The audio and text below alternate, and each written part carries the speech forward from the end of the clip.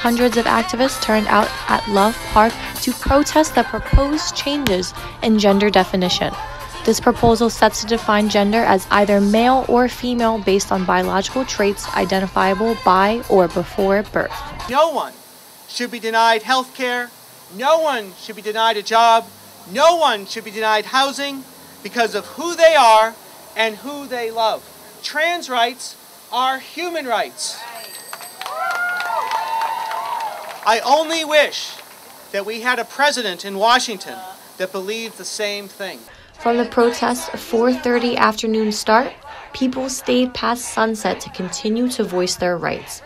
This policy proposal comes just 2 weeks before crucial midterm elections. It's nice to see a crowd this size, but we need to see this crowd when it comes time to voting for our rights, when it comes time to making sure that we're protected, when it comes time to standing up for us when we're discriminated against. If this policy goes through, it will remove recognition and protection transgender and non-binary individuals currently have through U.S. civil rights laws. The idea of basing government health care insurance policies on body parts is just so blatantly barbaric and unscientific.